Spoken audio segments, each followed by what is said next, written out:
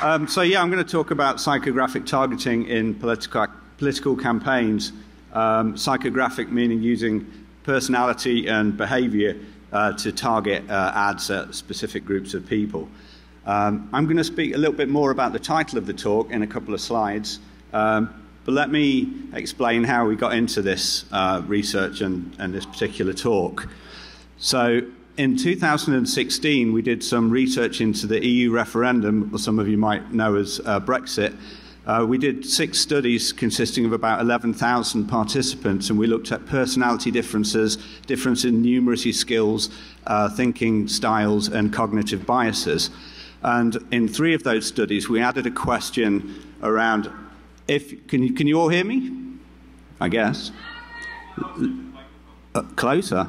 Wow, I'll probably be eating it. But okay, so in 3 of those studies with about 5,000 people, we added an additional question that's asked people's opinions as to how much they agreed on the nothing to hide, nothing to fear argument. So if you've got nothing to hide, you've got nothing to fear. And what we saw in that research was that people who voted to leave the European Union were much more likely to support the nothing to hide, nothing to fear argument than those who voted to remain. So we wanted to study that in greater depth to understand kind of what was going on there and understand a little bit more about the drivers. Then in around January of this year, some of my friends started pointing out articles like this, which appeared in Scout.ai, and this is where we got the title of the talk from, really. They introduced it as the rise of the weaponized AI propaganda machine, so using psychographic information in political campaigns. So my friends weren't the only people who were beginning to sort of question the efficacy of, how well does this work, essentially. Other journalists started looking at that and saying, well, does this really hold water or not? So we've got a little bit of background in this topic. In 2013, we presented at DEF CON on predicting susceptibility to social bots on Twitter. So seeing which users would interact with a social bot based on their Twitter activity, and we also looked at personality in that. In 2011 and in 2012, we'd looked at determining personality through Facebook activity and through Twitter. Both of those were presented at DEF CON also. So what we decided to do was using attitudes to online surveillance or digital rights, use that as like the central thesis for exploring the efficacy of psychographic marketing in political campaigns. So the rest of the talk is structured into 5 main sections. First of all, we look at why people are divided. Then we move on to what influences their views, what nudges them sort of one way or the other. Then we look at, once we understand how people are divided, assuming they are, which, spoiler alert, they are, how can you effectively target groups with differing attitudes in relation to online communication surveillance? Once we know how we can target different users, or different people, essentially, we look at how persuasive are targeted ads. And then finally, we wrap up with looking at, okay, once a message is out there, how effective, how able are you to sort of debunk misleading information or misinterpretable information once it gets out of the gate? So on to the first question, looking at why people are divided. Well, we chose the nothing to fear, nothing to hide argument, but we could have chosen the death penalty, we could have chosen the topic of same-sex marriage, and we could have chosen the topic of immigration. So what seems to be at the center, or at least a major factor in all of these differing worldviews, is something called authoritarianism, which began as a study in the, I guess, following the Second World War, but lost some favor or some credibility in those early years and has regained credibility in more recent years, in the last few decades, essentially. So authoritarianism, as you look at it, you might be forgiven for thinking it's a bimodal distribution with people either low or high and not a great deal in the middle. But what we actually find is that it's a much more skewed distribution than that, at least in the Facebook samples that we see. So what characterizes authoritarianism is that people higher in authoritarianism tend to see the world in sort of black and white, whereas people lower in authoritarianism tend to see it in sort of shades of grey, really. And it's a sliding scale, you know, so it's very rare to have people at certain extremes, essentially. People who are higher in authoritarianism are more concerned about the upkeep of societal norms and traditions, whereas people lower in authoritarianism are more embracing of new cultures, new ideas. So the footloose image there. Additionally, what we see is that those who are higher in authoritarianism have lower tolerance for out-groups, whereas people who are lower in authoritarianism are much more embracing of different cultures, or different races and what have you. So the scales that we use throughout our studies stem from some work by researchers called Feldman and Stenner in 1997, where they developed a very simple way of looking at authoritarianism. They developed a 4-question, if you like, child-rearing questionnaire. So if you select answers to these questions, which you have to select one or the other for each of the line items, if you're predominantly choosing answers on the right-hand side, then you're higher in authoritarianism than people choosing answers on the left-hand side. Generally, there's some exceptions to that. So moving on to our study and our results for the first thing of looking at why people differ, we chose authoritarianism to look at in greater depth. We conducted 4 different studies from February to May with differing sample sizes. You'll note that there's studies A and studies B. There's a slight difference in the studies. All of the questions, all of the studies took basic demographic information, age and sex, and they asked a number of questions about people's attitudes to online surveillance, which we essentially replicated from prior studies or prior surveys so that we could actually go back and reference and see if our numbers were sort of consistent. The difference between studies B and A was that the B studies also contained a numerical question, which we'll get to a little bit later in the presentation. Because the studies differed, we treat them kind of individually as well. We don't group them with one exception. So we had about 2,400 people took part in those surveys, which we ran through Facebook.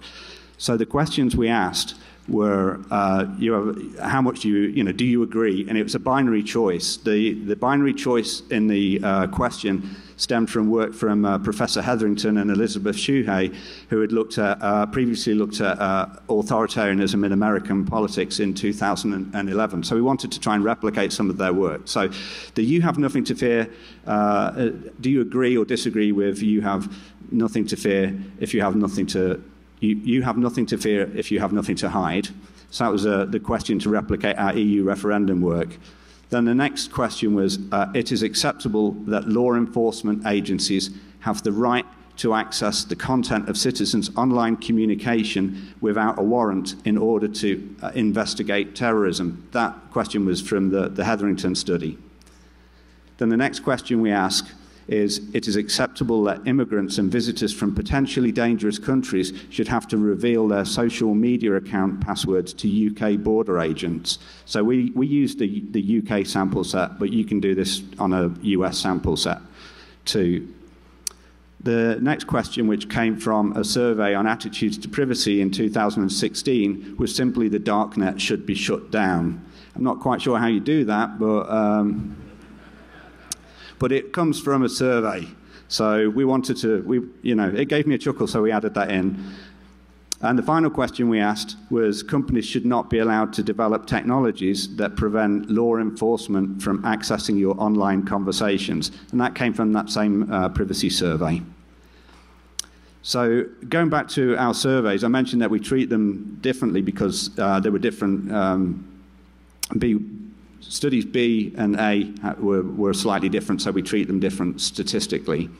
The other thing that happened was that in March, late March, there was a terrorist attack in London So what we wanted to do was, well, see what the effect was of the terrorist attack to attitudes to online surveillance. And there's been previous work in that space. Researchers have looked at differing attitudes before and after the Charlie Hebdo attacks in Paris.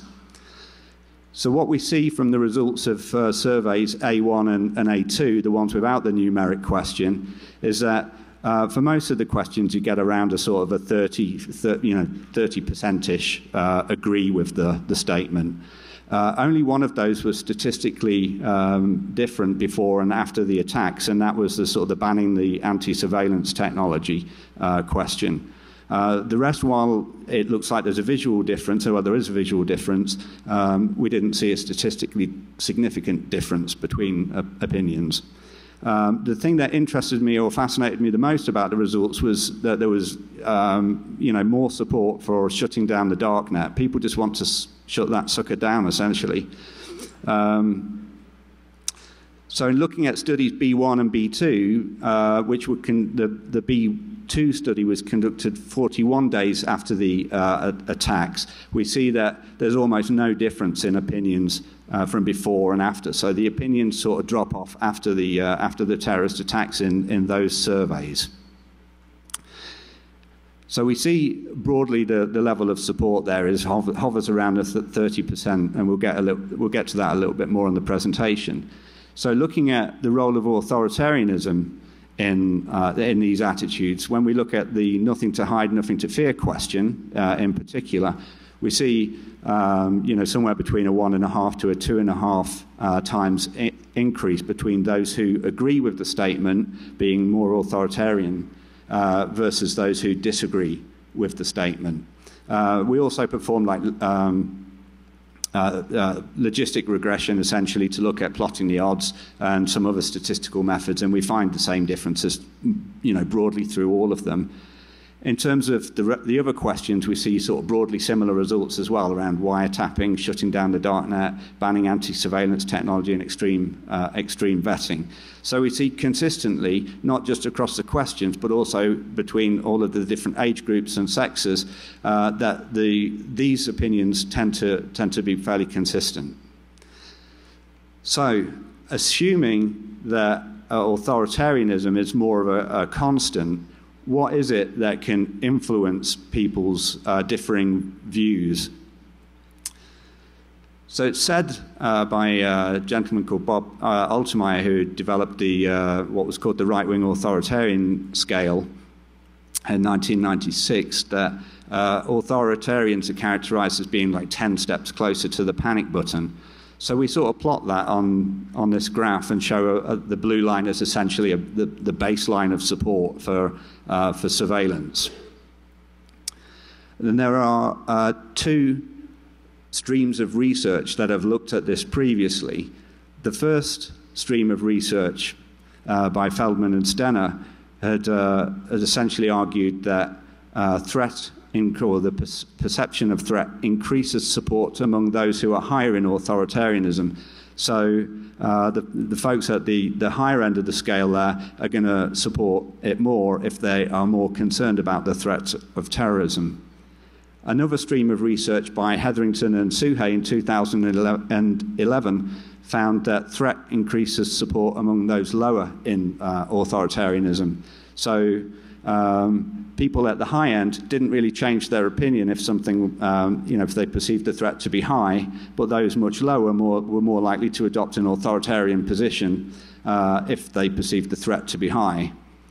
The researchers that looked at the differences in before and after the Charlie Hebdo attacks, which I mentioned a little bit earlier, looked at this and suggest that both are partly right, and that it's anxiety that's responsible for causing the uplift in those who are lower in authoritarianism if they are concerned about the threat of terror, versus anger in people higher in authoritarianism if they perceive the threat of terror to be high. So in the study that we conducted, what we'd done in all of the studies, we had a question that simply asked, how worried are you that you might personally become a victim of a terrorist attack. And that was coded, people could answer in 4 ways, from like, I'm not worried at all, to, yeah, I'm very concerned.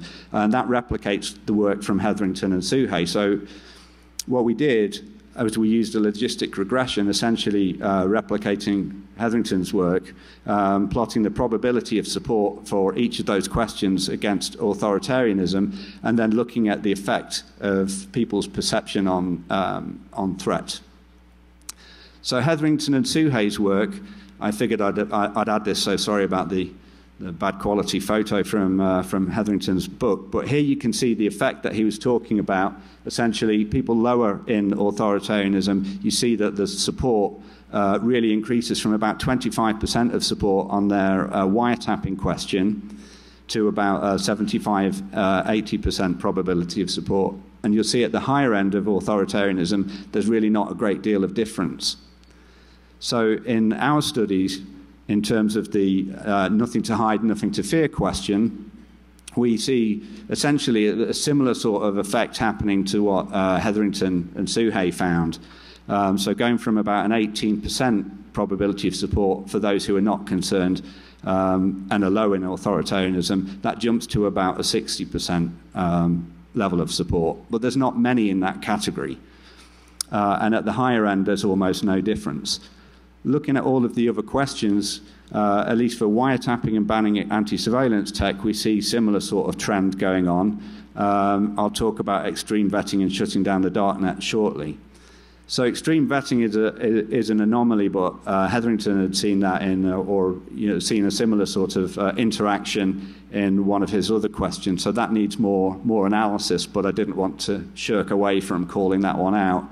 The other thing which interested me was that here you see reflected the high level of support for shutting down the darknet, and you see how that jumps up even from like a medium high, very high level. You see the interaction, so that if people are concerned about the threat of terror, there's broad support for tackling the darknet.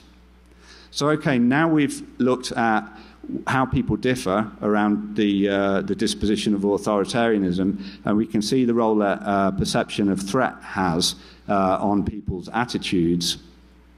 Now we look at, okay, how can we target those different groups of people? How can we target people who are low in authoritarianism versus people who are high in authoritarianism? So essentially, a lot of researchers looked at the relationship between age, sex, geography, Facebook interests, Facebook activity and such like, and personality. What we want to be able to do here is almost get personality. In our case, we use authoritarianism, put it through a function and get the age, sex, geography, and Facebook interests that are going to be most closely associated with people either low or high in authoritarianism. So if you like, we create 2 buckets, one bucket there for low authoritarian and one bucket for high authoritarian. So on to the study and our findings.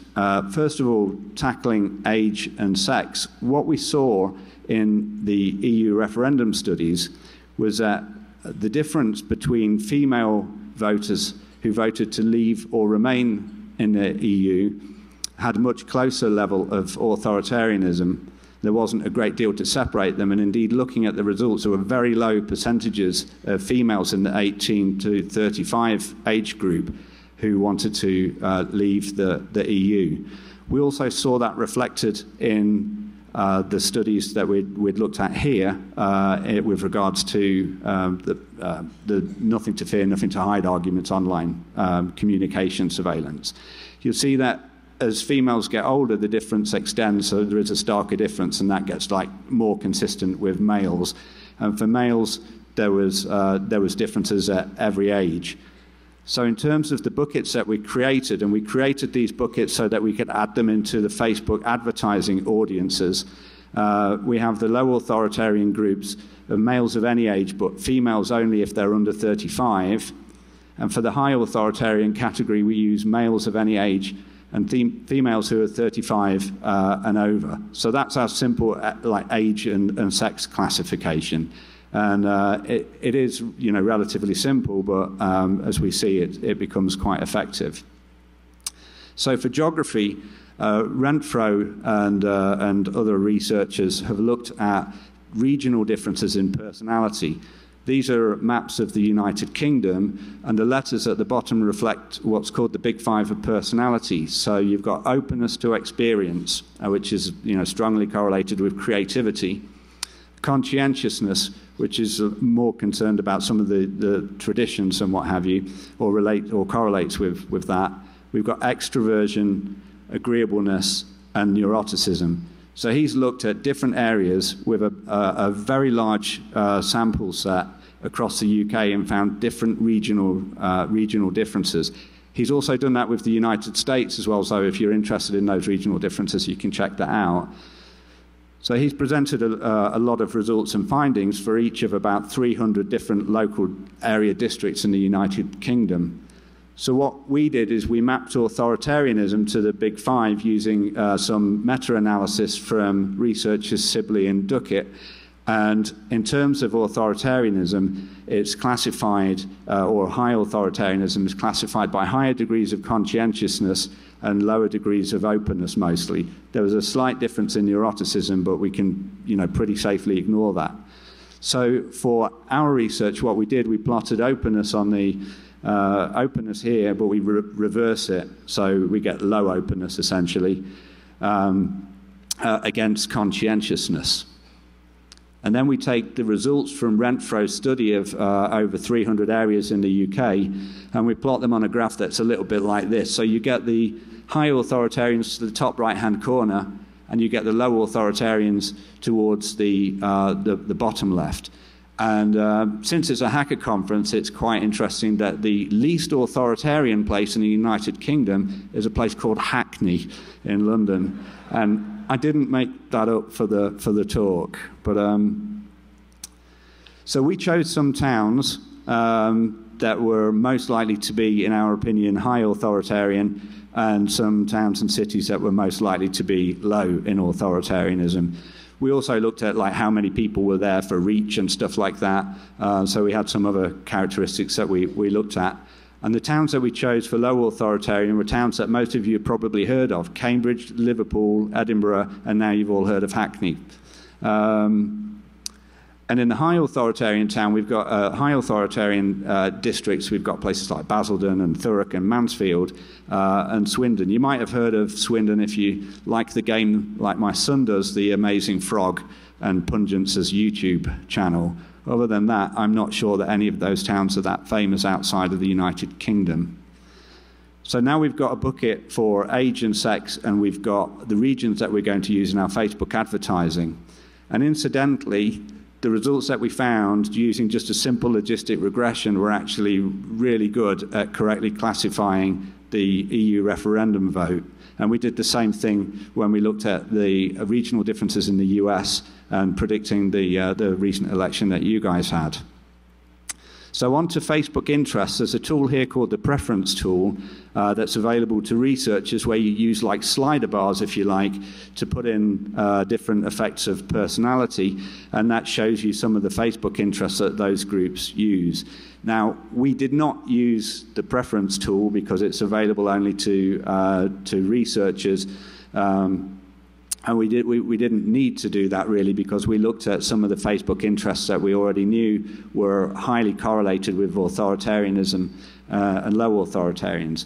So the low authoritarian category, we chose just simply the interest of liberalism, which is a Facebook interest, and the Guardian newspaper, which I guess is similar to your Washington Post, I guess. For the high authoritarian category, we chose conservatism and the Mail Online. I'm not sure what the equivalent US newspaper is. So somebody shouted something now, but I didn't hear it, so that's it. But so the baseline we've got to beat, if you like, is the nothing to hide, nothing to fear argument. We had a sort of a baseline of 38% support for that particular argument in the studies that we use in this sample set. For the targeted audience, just based on age, sex, and geography, we saw a drop from 38% to 32%, but it wasn't statistically significant. And we saw an uplift in support for the high authoritarian towns from 38 to 46. When we added the Facebook interests in that we looked at for the correlation to authoritarianism, we saw that we started to get significant results, although for the first group it was relatively low, possibly due to the overall skew towards low authoritarianism anyway. So from 38% agreement with the argument to 25 is not bad for a very simple experiment. And in the high authoritarian category, we're adding in personality, we see the jump go from 38% to 61%, which was highly statistically significant. A quick note on the significance is that if I'm doing this in the wild, I might not be so interested or worried about P levels and stuff like that. If I consistently see the results like that, maybe I just take a gamble on it anyway, and it might give me a sort of a higher return on my advertising investment.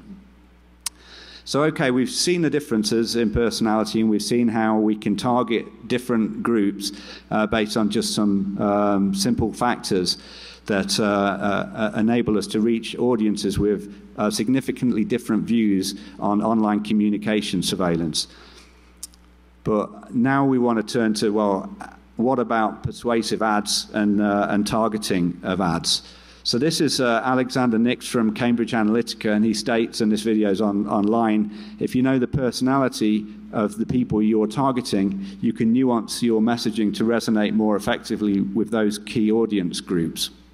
So there's been some research in this space. This study by Hirsch, Kang, Bodenhausen, they created 5 separate telephone ads that were designed to appeal to different levels of the big 5 of personality.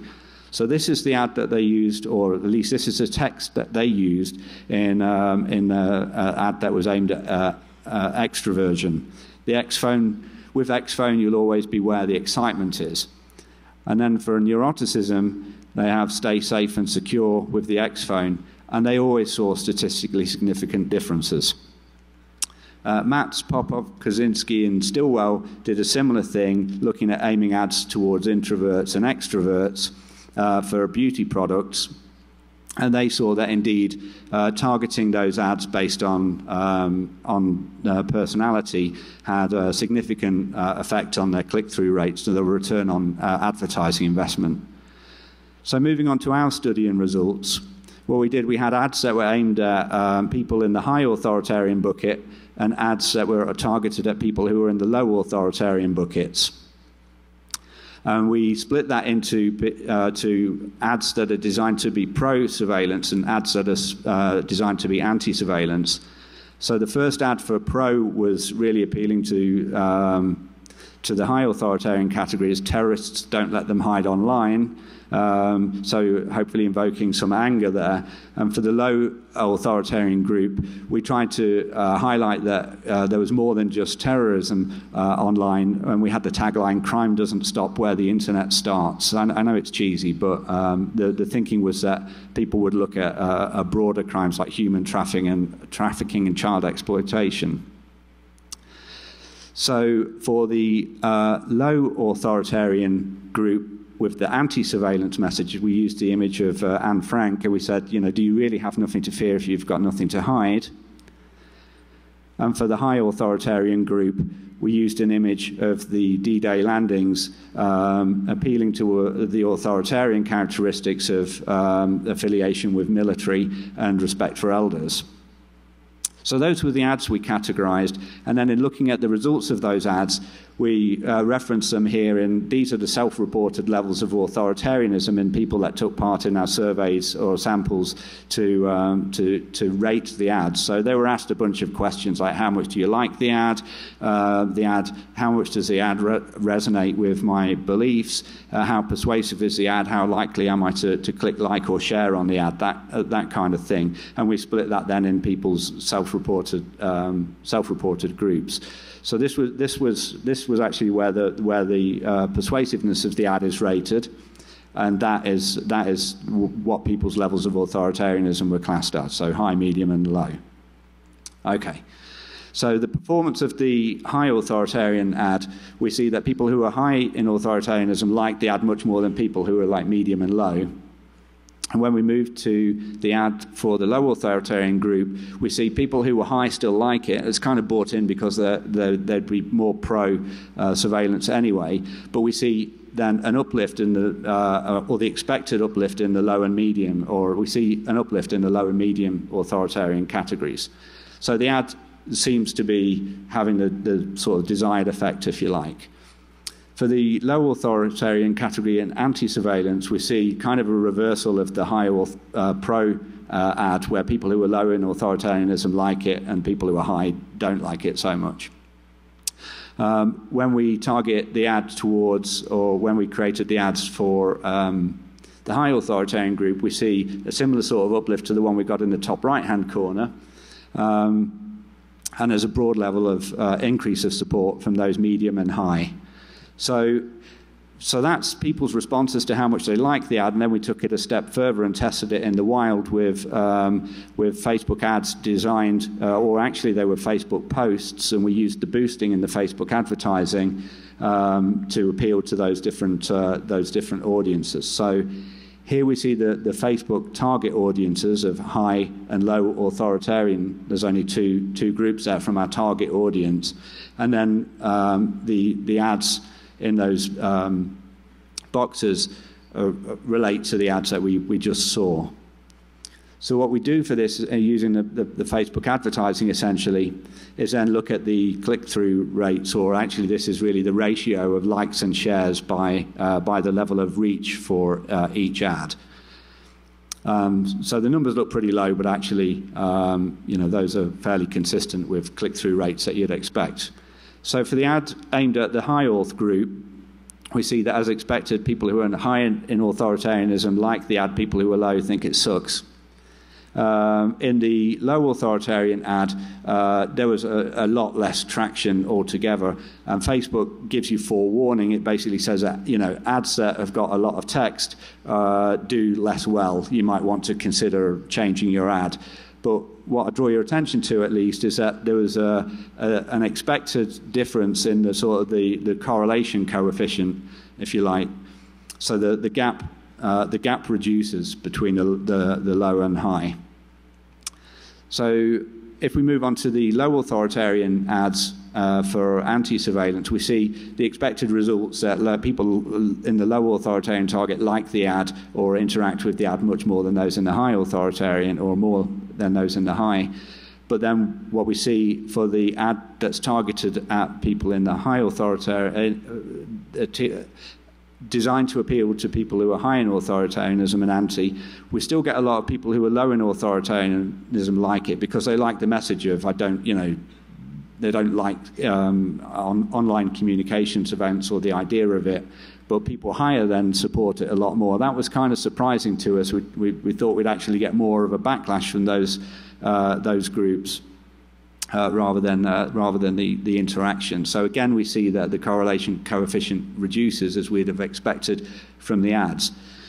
But some of you might be thinking, okay, well, that's well and good. We've seen how much people like and click on ads, but does persuasion actually work? You haven't actually told us that. Fair comment, I haven't. And there's very little research into that. But this research by researchers at the University of Mannheim in Germany, Jungher, Wutker and co., what they did is they took people's attitudes to transatlantic trade, and the sample set was large. It was about 8,000 people. And then they sent some of them some ads explaining, or some literature about the benefits of transatlantic trade. And they found that over the baseline, which is the zero line, the control of people who didn't receive the literature, they found that people became much more supportive after of transatlantic trade after they'd received the literature. And they looked at the differences in opinions shortly after receiving the literature, and then some time after. And they did notice a drop-off in the time, but so suggests that if you're wanting to get persuasive material out there, then time is of the essence. So okay, now we've seen, you can get the message out there, but what if the message is erroneous? So how would you go about sort of debunking propaganda? Well, to this, well, it's not really how we go about debunking, it's what are the challenges of debunking propaganda. So for this, we turn to some research from Professor Dan Kahan at Yale University, he divided participants in his experiment into 4 categories, A, B, C, and D. For categories A and B, he gave them a numerical question about how well skin cream does at treating a rash. And he gave them a number grid which looks like this. So Group A received this number grid and were asked to say, okay, did skin cream essentially make the rash better, or did it make it worse? And people had to go figure that out.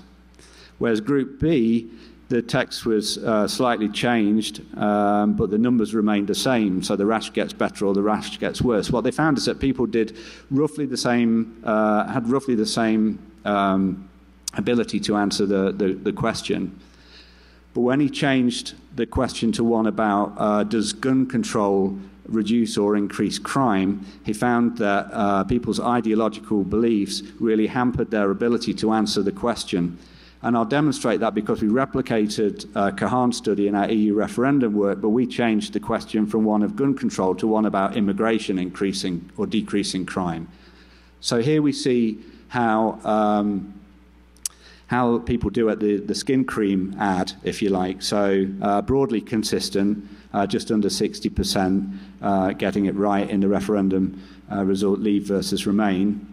But when we ask about does immigration decrease crime, people who voted to leave were just not having any of that and were unable to answer the question, or their performance tanked, essentially. Whereas people who voted to remain, their performance answering the question actually increased. Then when we switch it to immigration increases crime, then the Leave voters start doing better again, but the Remain voters' performance tanks. And the research that he's conducted is termed ideologically motivated reasoning.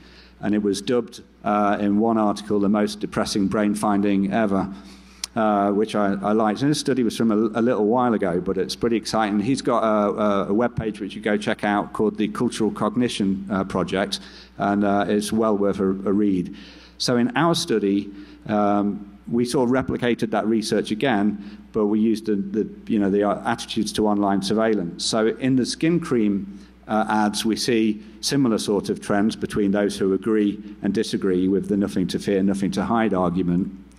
But then when we suggest that surveillance actually increases the threat of a terrorist attack, then those who agree with the statement, their performance drops quite significantly, whereas those who disagree, their performance drops a bit.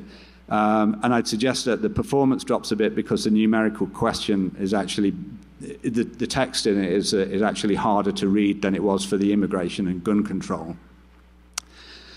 When we switch to surveillance actually does decrease the threat, then we see the interaction reverse, although not as starkly as we did in the immigration campaign. We had a sample set of 1,500. So we see the same sort of interaction, just not as starkly.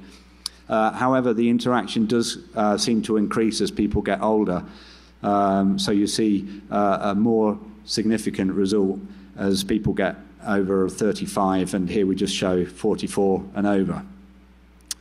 So in terms of wrapping the talk up, what we're seeing is that authoritarianism plays a part in why people differ, or why their opinions differ.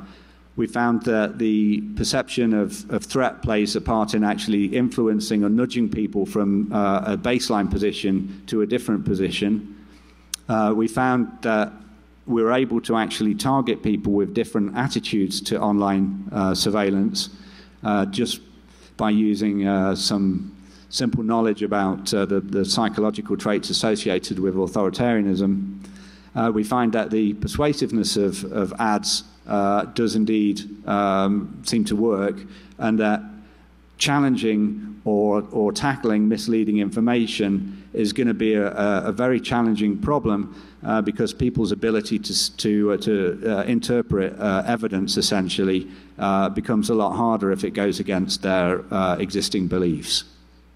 So a question I received recently was, okay, well, if both sides are using this, do the effects equal each other out? And I thought about that and thought, well, yeah, in theory they sort of do, or could do, But there's another potential theory is that it's possible that one side has a home team advantage, essentially.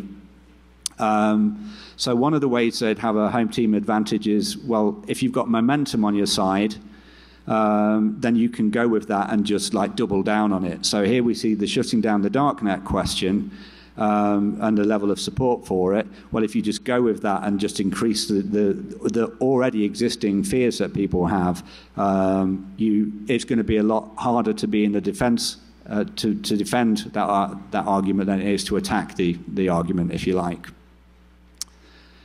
There's also the role of fear.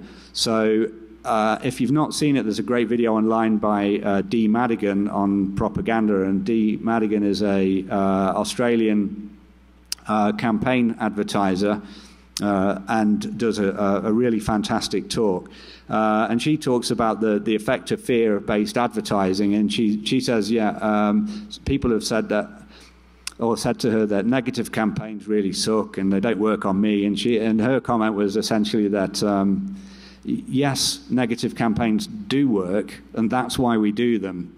Something like that, anyway, paraphrasing. But the fear actually, or increasing fear, works. And we've seen some studies on that as well from Brader in 2005 that shows how political ads motivate and persuade voters based on emotion. And people have higher attention for ads that create more fear, if you like, and use sort of grainy black and white images versus ads that have a lower versus ads that use pictures of smiling children, if you like, in front of flags and all of that kind of good stuff. So people's attention is drawn to the more negative ads in the first place. So, okay, some thoughts on how folks might, or how society might begin tackling the problem.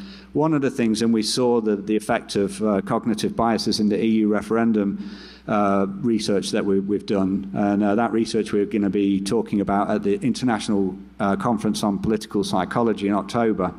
And I've teamed up with some researchers at Missouri State to help us tackle the challenge of extremely non-normal data. But one of the ways we can tackle this is, or tackle the effect of cognitive biases, is perhaps adopt a method that this lady here, Jane Elliott, had used. And if you're not familiar with Jane Elliott's work, she basically splits participants, it was children in a classroom, but she's done this with other group, into people with blue or brown eyes, and uses that as the basis for helping educate about racism and the effects of racism and kind of how that works. So it's possible that you could do something similar in relation to cognitive biases to make people aware of that, which have benefits outside of the political campaigns to prevent people getting hustled at car dealerships and stuff like that. The other thing we noticed is that levels of numeracy were really shockingly poor in the UK, and I don't think the US is a great deal better. So increasing people's numerical literacy skills, as being able to determine that 1,000% APR is a bad deal on a credit card. But it also has effects it also has effects in people choosing like medical options and whatnot as well. So there's a lot of research actually in that area of risk literacy in like making medical-based choices. So that needs increasing, I think, all around as well, in addition to the biases. And the next thing, which I think is going to be a lot harder to achieve, because literally anyone can do this. If you've got big pockets, you're going to get a lot more traction, is really start enforcing or going after people who are abusing this sort of political advertising. So that wraps up the presentation. I'm sure folks will have questions. You can reach me at chris@onlineprivacyfoundation.org. I'm happy to address questions afterwards, but we'll have to go outside somewhere, I think, and I'll leave some cards on the table if folks have questions. All right? Thanks very much.